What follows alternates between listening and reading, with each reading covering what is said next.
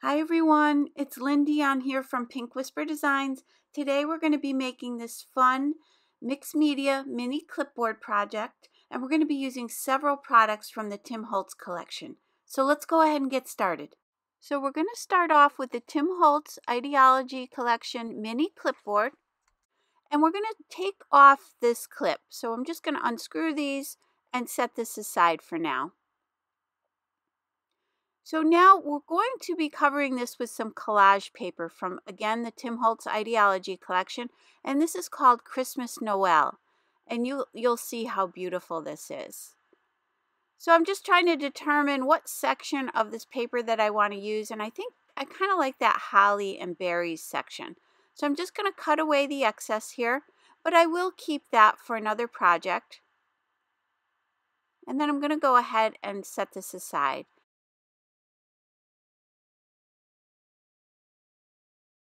So now I'm going to use my Distress Collage Medium. This is the matte finish.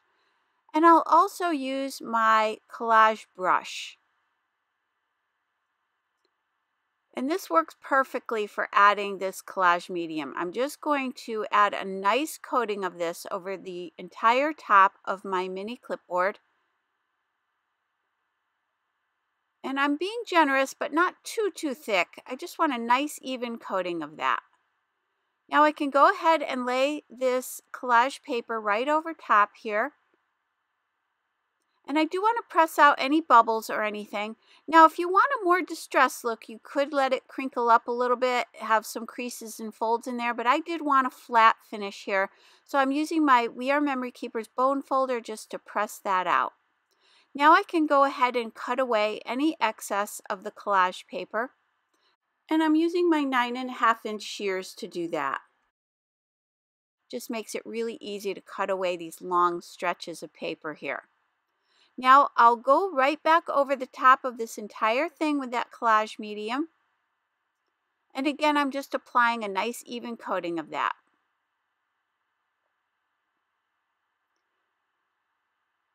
Now once this is done, I'm going to let this sit for a while to dry. You can use your heat tool here if you want to speed up the process, but I'm just going to set this aside and let that dry.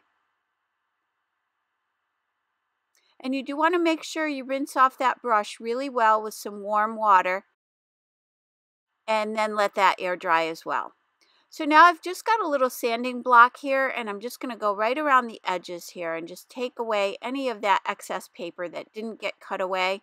And it's also going to distress the edges just a little bit here.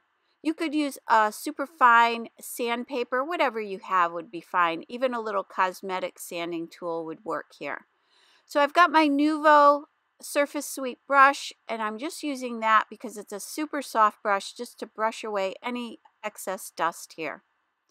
Now I've got my gesso. This is just a white gesso, and I'm just kind of keeping my brush very dry. I'm just patting off any excess. I don't want to cover this entire thing. I just want to add a little bit of that white just to give it a wintry, snowy effect here.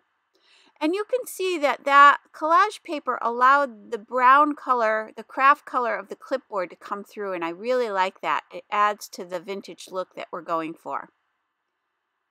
So again, I'm just applying a little bit of that gesso here, and then I'm going to cover the edges of this. I'm just going to paint that on all around the edges.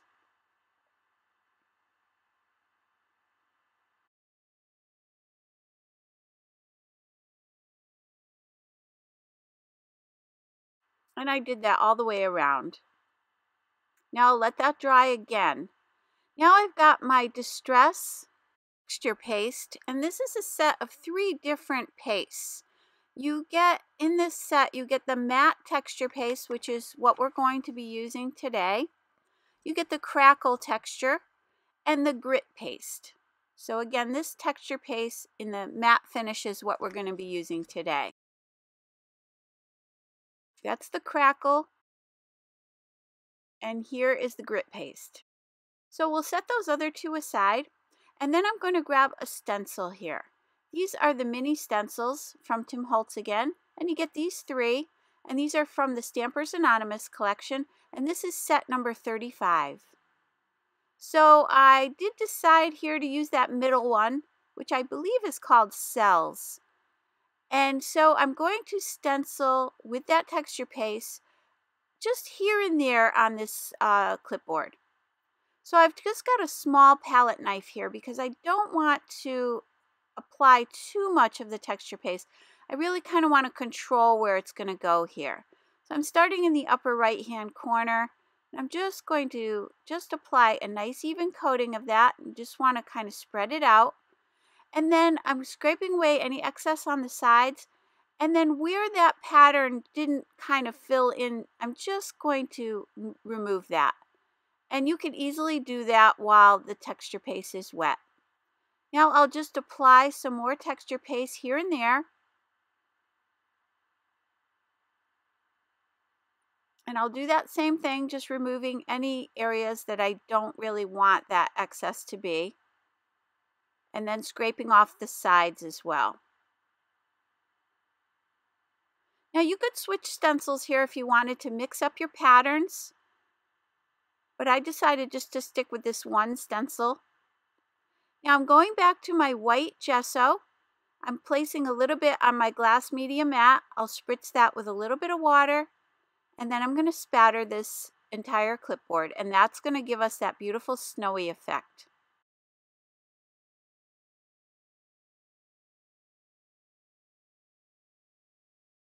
Now again, I'm going to set that aside to dry. So going back to the clipboard, I'm just going to open up those 2 holes at the top for the little clip, and I'm just using my Tim Holtz pick tool to do that, just so I can see where those are as we go along finishing up designing this clipboard. So now I've got, from my Paperstash, I've got the Christmas Noel collection. Now this came out, I believe, last year. So I'm using this pattern paper that has the red and white polka dots on it. And then I've got this adorable retro oven Sizzix die from the Tim Holtz collection. And you get all the little pieces you need to create this cute little oven. So I'm going to make my oven a polka dot oven just because I can. And I'm using the Metallic Cardstock from Tim Holtz. And we're going to be using the silver to do some of the accents on the oven. Now, to create the little cookies for inside the oven, you get these 4 dies. And you've got gingerbread, stars, hearts, and little Christmas trees. So I'm going to die cut those out of some craft cardstock. And then from the metallic cardstock, I'm going to cut out some of those oven embellishments. So I've gone ahead and die cut the oven. And I've die cut an extra one out of some white 100-pound cardstock. And that'll just thicken this up a little bit. I just wanted to give it a little bit more substance. Now with my walnut stain dye ink, this is the mini dye ink pad. I'm using a sponge dauber, and I'm going to go around the edges of the outside and the inside of that oven as well, just to take away that white edge. Now we can start assembling our oven, and I've kept that picture of the oven out there just so I can follow along, just so I make sure I put all these pieces in the right place. Now there are little grooves on the die cut when you cut it out, so you know where to place all these little features. And you can see it better on that white cardstock, as I showed you a little bit earlier there. On the red cardstock, it was a little bit harder to see, but you can still see it if you hold it up to the light. So just keep that in mind when you're die cutting this. Now again, I'm just adding all these little pieces. This is the metallic piece that is for that little gauge right at the top of the oven there. And I'm just using my Nuvo Deluxe adhesive to attach all of these pieces. And here you can see I'm trying to find that little marking where this piece goes. So if you just tilt it towards the light, you can easily see where to place these pieces. And I am edging some of these with that walnut stain ink, just again to give it more of a vintage look. And this was really fun to put together. It's fun just to kind of sit and put this together, kind of like creating a little puzzle here. So here I put the glue down first just because I thought it would be easier for that little thin strip to place that down first. Now you've got the little burners for the stove. I'll just position those in place. And I love these retro ovens. I have a retro oven in my kitchen. I'm not a cook, so it doesn't get used very much, but I do love the look of it, and it just makes me happy. So, and again, I decided to make mine polka dotted, but you could certainly make yours a metallic or white or silver. And here I just colored in that little gauge for the top here. I didn't want to go back and die cut it out of some red paper, so I just used my marker to fill that in. And down here you put these two little strips of silver. I've attached those, and now you have the little dials for these gauges, for these knobs. So I went ahead and put all of those on. And then there's this top piece for the oven that just defines the top of the oven here. So this is, again, really easy to put together. Now for the inside opening that I die cut out of that white stove that I cut, that extra stove, I'm just going around the inside edges here just to give that a little bit of a shadow. Now from here I'm grabbing that little coffee mug and that tree. And again, this is from the Sizzix Thinlits die sets, and this is called Festive Things. So I die cut the solid mug and the open mug. And then I've die cut two of the trees out of some scrap green paper that I had, just again to give it a little bit of a thicker layering here. Now I've got this coffee mug, I glued that together, and then I've got the little container for the tree, and I did die cut that out of some gold metallic cardstock. Now I've got my Hero Arts Unicorn Pigment ink, and I'm going all around the edges of this tree just to create a little bit of a snowy effect, but we'll be adding some more to these things a little bit later on. Now I can go ahead and add some glue to the back of this little container and glue my tree in there. And I'll just set that aside to dry. Now I've got all the little Christmas cookies here, and I'm going to go all around the edges of these, and these will be to decorate my tree. So I've got my Jelly Roll white gel pen, and I'm going to quickly decorate these little items here. Just adding a few little ornaments to the tree, and I'm sticking with the white. I just thought I wanted to keep these kind of consistent here. And I'll add a little bit of frosting to that cookie with the white gel pen. And I did that for the rest of these. So now I can go ahead and attach these to my tree. I'm going to place a little star right at the very top, and then I'll just fill in the rest here. So now I wanted to add a little glitter, so I've got my Nuvo Smooth Precision pen, and that's just a fine tipped pen to put the glue down here. And then I've got my Distress Glitters, and this is Tinsel and Garland. And I'm going to use the Garland color here, which is a beautiful gold tone. And I'll just place some little dots of that glue, so this pen works really well for this, because you can just get some little tiny dots of glue. And then I'm going to add some glitter to this. And I'll add a little dot of glitter to the center of that coffee mug. I'll just sprinkle that glitter on. I'll tap away any excess there, and I'll set these aside to dry. Now I've got more cookies here. These cookies are going to be for the shaker element on our retro oven. And I did the same thing. I went all the way around the edges on those. Now I've got my little insert here. These are the shaker domes. And these are from Sizzix, and these fit exactly into this little shaker window here. And then I've got all my little cookies, and I added a little bit of glitter there on some scrap cardstock here.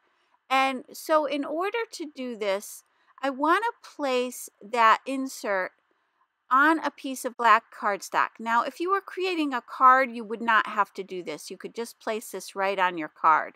But since we're placing it on the clipboard, I wanted to make sure it was nice and secure here.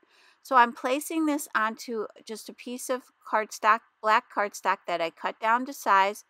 Then I'm going to shake on my little cookies and some glitter right onto that panel there. And you want to make sure you don't have any glitter around those edges because that's where our adhesive is going to be. So I'm using that Nuvo brush again just to sweep off any excess glitter there. Now once I have that all set, I can go ahead and add this little dome. And I want to just add a little anti-static powder tool to this before I attach it. I'm just removing that tape and I'm going to center it right over the top of this little area here.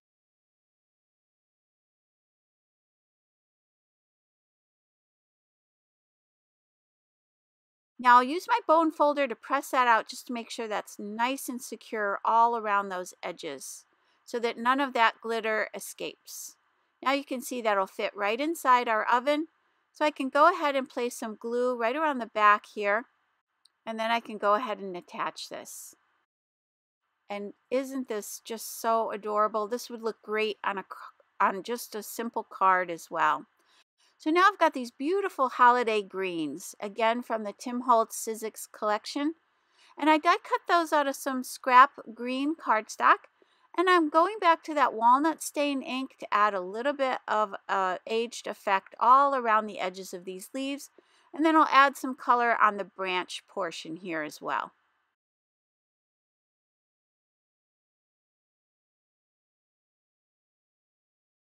And I did that for all of these.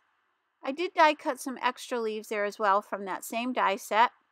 And then I'm going to just use my Sizzix sculpting tool, just this pointy one, and just add a little vein down the center of each of these leaves. And then I'll just kind of sculpt those a little bit, just using my fingers to kind of press those out.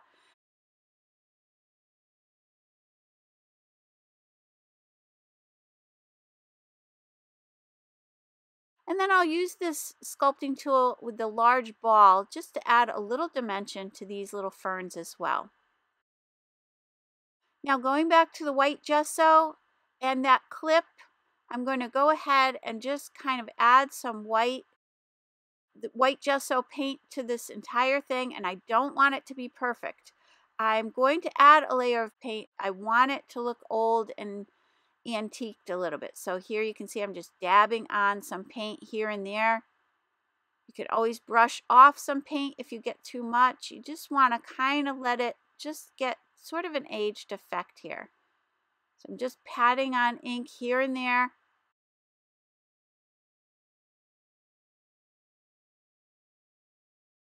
And then again, you can brush away any excess paint that you have. And you can also just let that dry and then sand it off later. But here I'm just taking a dry paper towel and I'm just kind of patting off some excess. Again, just going for that aged look here.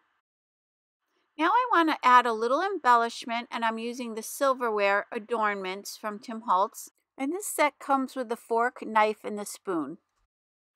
So I kind of wanted to keep with that kitchen theme, and I'm using my multi-medium matte glue to attach this. Now this is a super strong glue. It goes on clear and dries clear. And I want to use a good amount here just to make sure this doesn't go anywhere.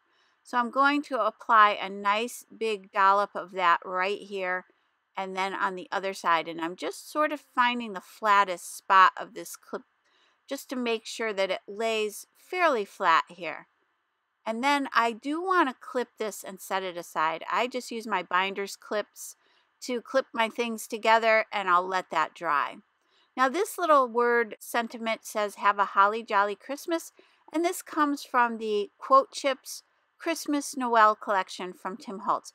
And these are the white with red letters. And later on we'll be using the red with white letters. So there are two different sets. Again, I've gone all around the edges with my walnut stain ink just to antique that a little bit. And then I'm going to position this at the bottom of the clipboard. And I'm using, again, a nice amount of this glue. Just kind of spread that out a little bit. And then I'll attach it up from the bottom of the clipboard, maybe about 1/4 of an inch. So again, I'm going to grab one of my binder clips, clip that together, and let that dry. So let's go back to the clipboard and the texture paste. And we want to use this now as snow. So I'm going to create a nice snowy effect. I want it to look like it's sort of sitting on a bed of snow here. So I'm just going to apply this right along that edge and then up around both sides as well. Now this is just to start. We will be adding a little bit more of this later on, but just to get started, I decided to just add a little bit here around the three sides, and then I'm going to let that dry.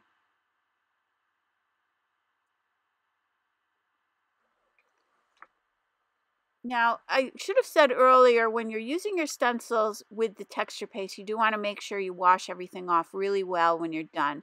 So wash off your palette knife and your stencils as well. You can just place it in some warm water while you're completing your project, but you do want to make sure you clean that up. So now I've got that glitter, that garland glitter, and I'm going to just sprinkle a little on here. I'm using my Nuvo spoon. This is a double-ended spoon to do that. And I'm just kind of sprinkling a little bit here and there, and I'll let that dry, and then we'll tap off the excess later on. So now I'm using some Scotch foam mounting tape to pop up this little mug, and I'll just place that on my stove. We'll be adding more to this later on as well. I'll set that aside. Now I'm going back to the texture paste, and I'm adding some texture to all of these leaves, and I want this to look like a snowy effect on all of these leaves. But do keep in mind that since I added some of that walnut stain around the edges, it is going to pick up some of that color. So it will turn the white a little bit of an antiqued brown color. But I wanted that to happen. But if you don't want that, then don't edge these ferns and leaves. You want to just leave them plain. And then your texture paste will stay a bright white. So I went ahead and added this texture paste around all of these little branches, and you can see what a nice effect that gives. So now I've got my Distress mica sprays, and I'm going to grab this one here. And this one is brushed pewter, which I thought would tie in well with the accents on the stove. So I'm shaking it up really well, and I'm not going to spray it because I want to have some control over where this goes. I'm just going to spatter the entire clipboard here. And I will quickly heat set that. Now I've got my Tim Holtz Idea-ology mirrored hearts, and these are just some clear hearts, and I want it to be red, so I'm using an alcohol ink marker to change the color of this. So remember, you can color these little embellishments with your alcohol markers, and it will dry permanently on there. You don't want to use a water-based marker because it will not dry. It'll just rub right off. So now I can go ahead and put the screws back in my little clips here and attach this back together. So now I can go ahead and attach the stove using my ATG 700 tape, and this is a permanent tape. You could use your multimedia matte glue here as well. So I'm going to position this down, and I want to kind of slide it right up against that chipboard quote there. And here I'm just lifting that top up just a little bit because I want to add my leaves and ferns here at the very top. So I'm just going to lift that for a second while I position some of these right on top of this stove. So I'll clip these down to size. I'm using that multi-matte medium glue again, and I'll just position these in place here.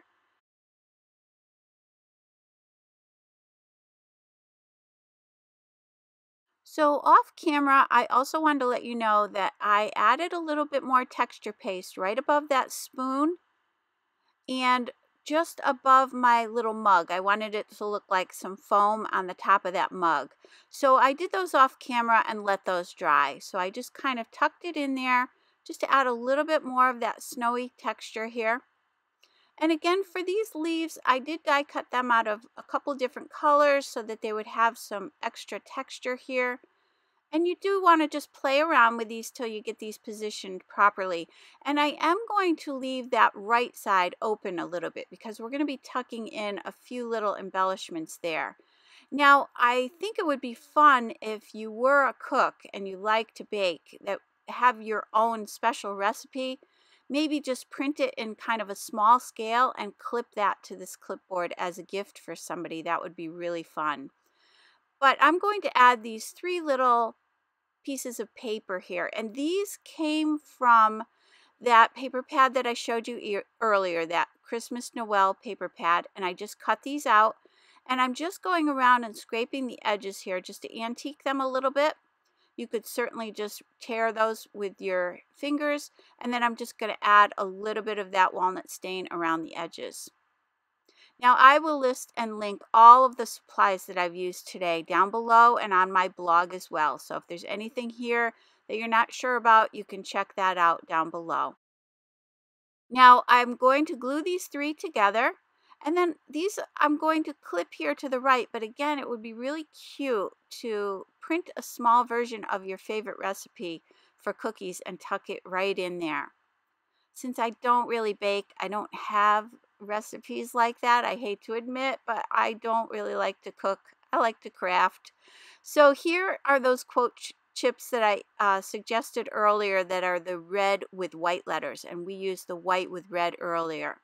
So I'm going to go around the edges of that again with the walnut stain, and I do that on each item here because it ties everything together, so it just makes everything more consistent. And it kind of takes away that white edge on everything. Now I did decide to add 1 little cookie here. So I've attached that right to the front of my little shaker element here, and I'm going to let that dry. Now I've got that little heart that we used our alcohol inks to color in red, and I'm going to position that right on the top of the clipboard. So let's go back to that tree. I'm going to add some Scotch foam mounting tape to that. I went ahead and attached that just to the right of our stove. So now I wanted to add another little sentiment. So I went back to that same paper pack and I grabbed this black with white lettering page and I cut out the words Merry Christmas. And I'm going to place that right down here at the bottom of my stove. I'm just centering it there. So that's another great way to get some cute sentiments using your paper pads. Just cut out what you need out of the cardstock that you have. So these are the trimmings, the metallic trimmings, and these are the adornments snowflakes. These are little snowflake charms. We're going to be using both of those. And then I've got some baker's twine here. That's from my local Italian bakery. And I love when they tie the box with all that baker's twine because it's, I don't know, it just makes it like a little free gift that I get with my cookies. So now I'm trimming off that metallic ribbon. I've just threaded it through there at the top. I made a loop and then threaded it back through. And then you just pull up on that, cut away the excess. And then I've cut 2 strips of the baker's twine. And I'm going to just string on this little snowflake charm. I'm going to use my pick tool if I need it here to do that. But I didn't need it, so it slid right on there. But you could use your pick tool if you're having a hard time pushing it through that opening. So I'm going to go ahead and tie a nice bow here. And that'll hold that little charm in place. So now I can just snip away the excess from that bow.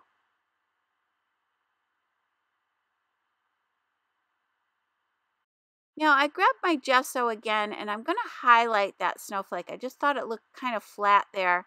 So I'm just going to highlight a few things here while I have it out. So I just added it to the tops of the snowflake. I'm going to add it to the little knobs here on this clip. And to that spoon, just again to give it a little bit more of a snowy effect here. And I'm going around that paper. Again, wherever you add it and you've already added that walnut stain, it will pick up a little bit of that walnut stain color. And I decided to add a little bit more brightness to that tree, so I'm just kind of going around the edges and adding some to that little container as well. I'll add some to this little word quote.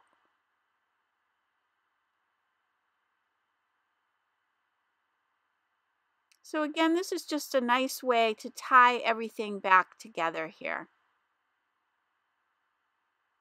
And I just like to use my finger to do this. I just find I have a little bit more control that way. Now I've just got a red marker here. This is a detail tip marker, and I'm just going to add some little red berries here to my tree.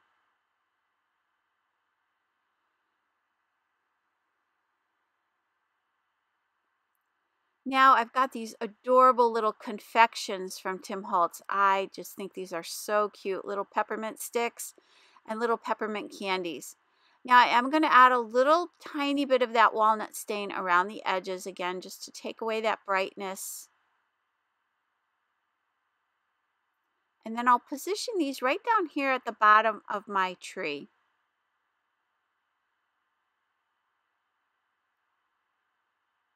And I thought these added a lot to this little collage here. Now I'm going back to the texture paste because once I put those down, I just wanted them to look like they were sitting in the snow. So I'm using that texture paste just to fill back in any areas there. And then I'll go right along the top of that word quote again, just to fill that in.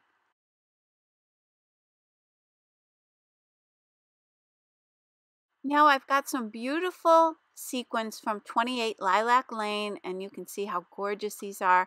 Again, I'll list everything down below that's available. I bought these a while ago, but I will double check to see if those are available. If not, I will list something below that's similar to it. So I'm just grabbing the little red sequins, and I want little clusters of 3 here. And I'll just fill in around those leaves here. So now let's take a closer look at the finished clipboard, and you can see all the detail we have on this. This is just so much fun. I love when you put so many items on it that you can't see it all in one pass. You kind of have to keep picking it up and looking at it. And I love when I give somebody one of these. They get such a kick out of all the little items and all the detail that you've put into it. And there's that little shaker element, which is so much fun. So I really hope you enjoyed today's video. And just to let you know, I have another video coming out fairly soon doing another mini clipboard. So keep an eye out for that as well. And don't forget to hit that notification bell so that you don't miss a single video. And also, please like and subscribe. And don't forget to visit my blog at pinkwhisperdesigns.com. As always, thank you so much. I hope you enjoyed today's video. Sorry that it was a little bit longer, but I did want to include all these details. So I hope you have a great day. Take care. Bye-bye.